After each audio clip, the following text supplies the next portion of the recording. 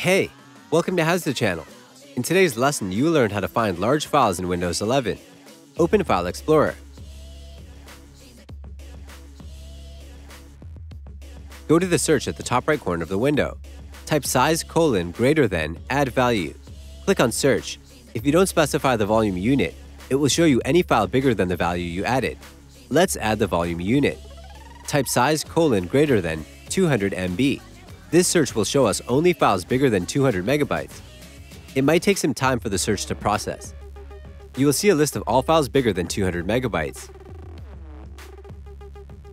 That's it. Thanks for watching the video.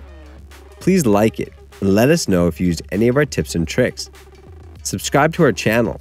We upload new tutorials every day. See ya!